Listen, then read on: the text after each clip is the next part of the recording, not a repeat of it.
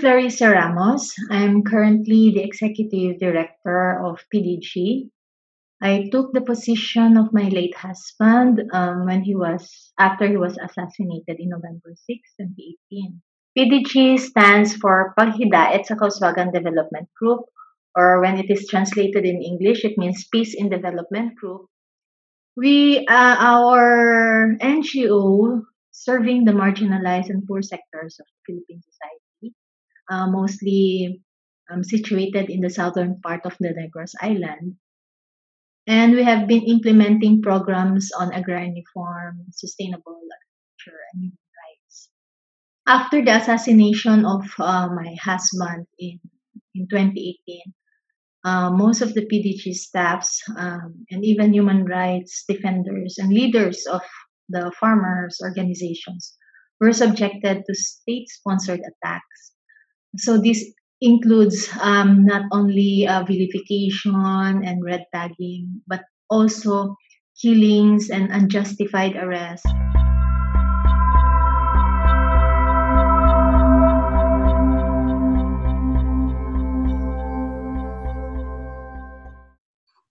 Well, in Negros, actually, our government, our government's response in this pandemic has been very harsh and repressive.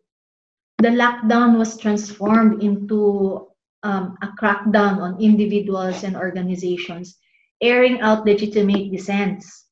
The lockdown was used by the military to hunt down and harass our staffs and arrest community leaders.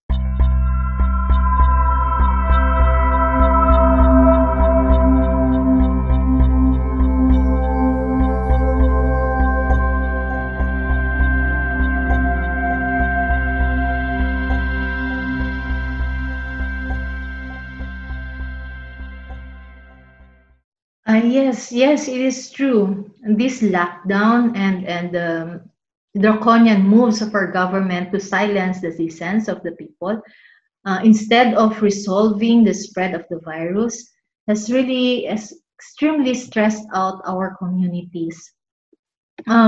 Farmers have lost their crop production because since February, late February until June, they were not really able to tend their farms because they were being stopped from going into their farms and tending their crops. So they lost their crop production, and because their movements were also restricted, farm workers were unemployed for months. And in the communities, in the coastal communities, fisher folks were also forced to confine themselves. So majority of our communities did not receive food and farm assistance. And this further engulfed them in hunger. On top of it, they were surveilled like criminals also.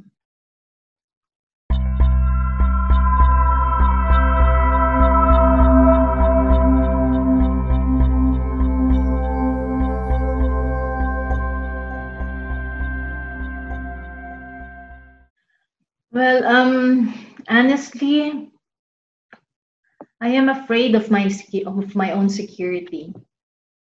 No one can guarantee my security because all of us are under attack. Our government, who is supposed to protect us, are the ones killing us. I have been vocal, exposing this persistent impunity happening in my country, and I will definitely be a sore in the eyes of the government. But as I said, well, despite all these risks, I will continue to pursue justice for my husband and not only for my husband, but to pursue justice to all victims of these human rights violations.